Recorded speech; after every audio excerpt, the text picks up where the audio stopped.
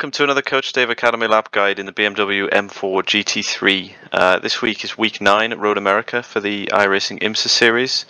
Without further ado, let's get started.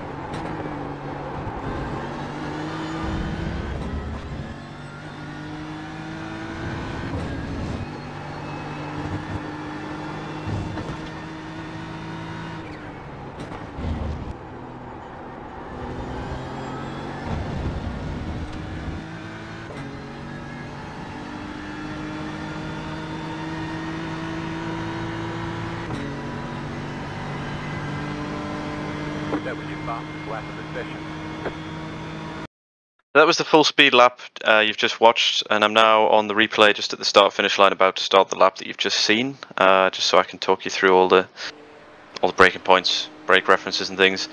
So just coming down the main straight here towards turn 1, we've got these handy cones that I'm looking at. My reference is the second cones with 3, but I'm braking slightly before them. So you can see I start braking about here, about a car length or 2 before the cones. At this speed it feels like it's right before the cones, like in full speed. It's just as you're going past, or it feels like just before you go past. I like to go down to 3rd gear, and as you can see I'm taking quite a lot of curb here. It's actually not necessary to, because I think that the track surface is potentially a bit grippier, so you can carry just as much speed if you don't take the curb. But it gives a bit more room for error if you aim for the curb, and then if you were slightly wide, you get the tarmac anyway, rather than aiming for to miss the curb, and then you'd just be wide if you were slightly missed the line. Try to use all of this exit curb. As long as you get back on before the end of the grass, it's perfectly legal. I can see just cutting across it, but there's no off track there. Doesn't really cost me much time, so that's fine. Then down for turn 2, we're looking at these numbered boards on the side. And my reference is, again, it's the 2 board. You can see I'm braking just about in line with the 2. I mean, from on board, this feels like, because the 2 is quite wide away from the car, it feels like it's just after you go past it. So you can see it's already disappeared from my screen, and I'm only just starting to brake. But it is, in practice, just before the 2, just about where this little line is here that's actually in line with the 2. This one's a bit of a weird one. You need to turn in quite early and make sure you get onto this inside curb. It's a 3rd gear corner, by the way, which gives you nice traction on the exit, but you've got to be careful to not run too wide. I find that if you get your inside wheels on this curb, it's almost like pulls the car around the corner.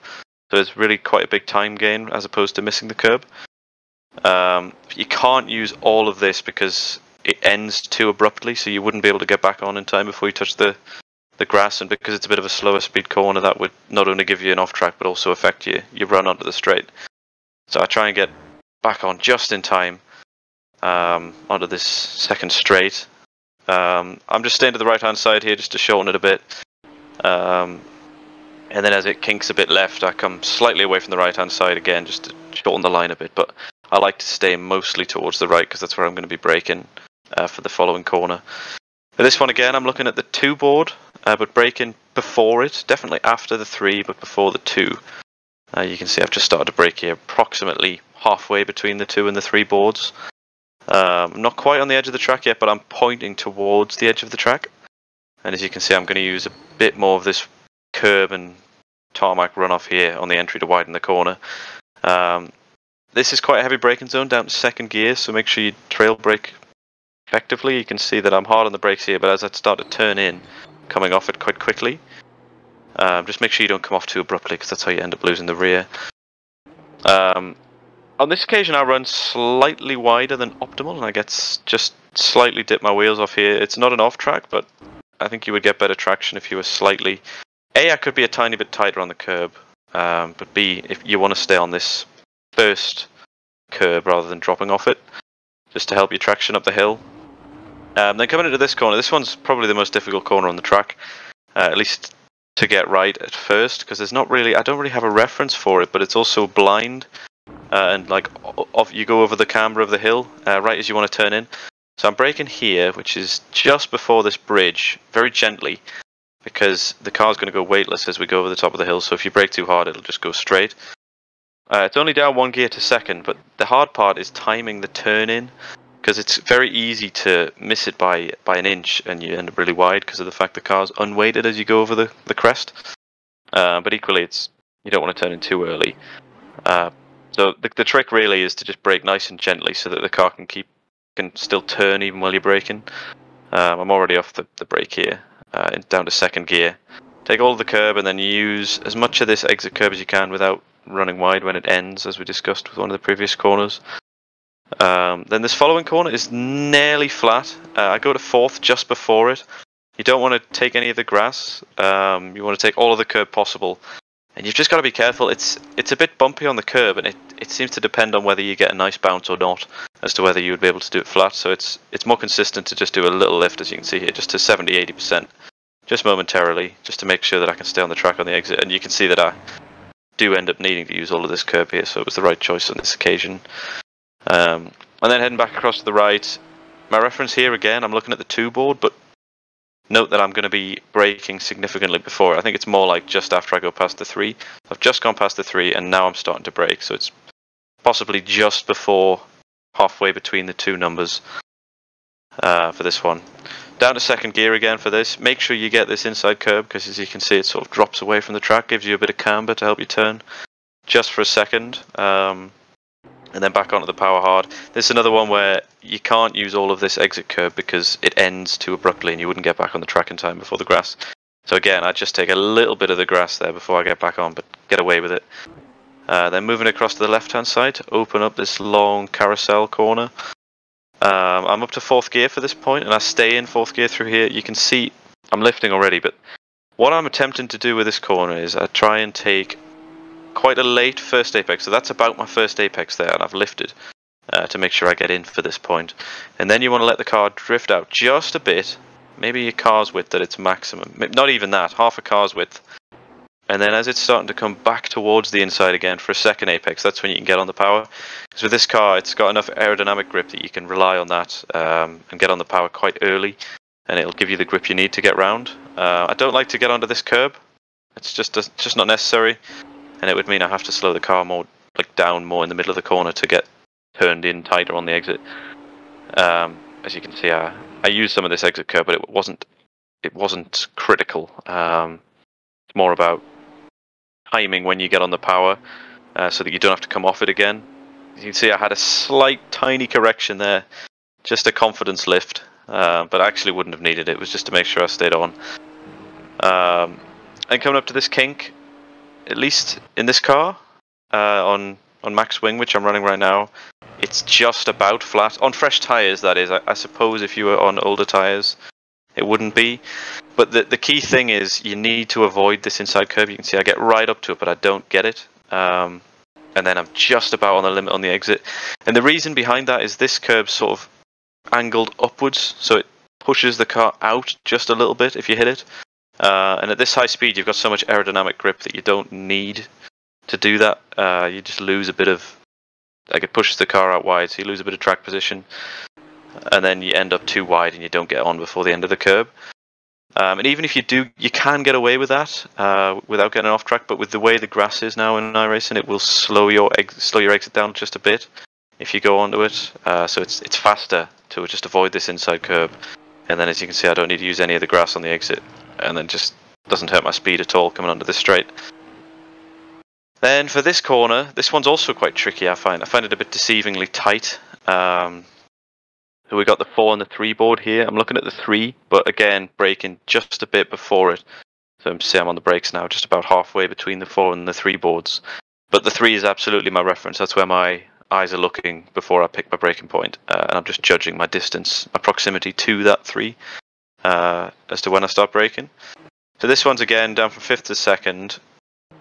You've got to get all this inside curb. But then I find that it's almost like there's a lack of grip on the exit.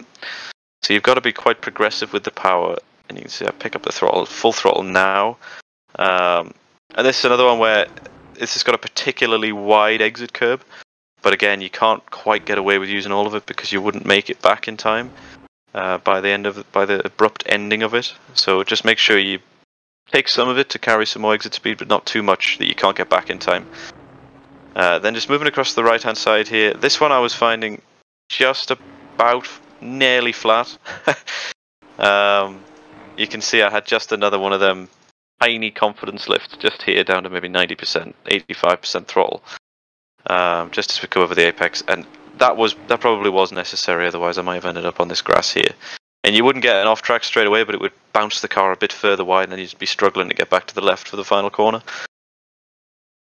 Speaking of which, for this one, I'm looking at this different coloured tarmac line, and I find you can brake on the line, but it's easier, and it's easier to set up a good exit, which is quite important because you're heading onto the main pit straight, which is probably, well, I don't want to say it's the longest straight on the track because I don't actually know, but it possibly is the longest straight on the track, so it's still important. So I'm braking just before the change in tarmac. You can see here it's roughly in line with this line that lines up with this 3 board as well, if you prefer that. And then letting the car wash out all the way wide, just touching this outside curb a little bit, and then trying to get into this inside curb. And again, this is another one which I find is deceptively tight on the exit, so you've just got to delay maybe slightly more than you think in terms of getting back on the power. It's a 3rd gear corner, so it's quite easy to get the traction in this car. And then with this one, you can actually get away with using all of this exit curb, so you definitely should, because you want to really try and maximize your exit onto this straight. But yeah, that brings us back to the start finish and concludes the lap.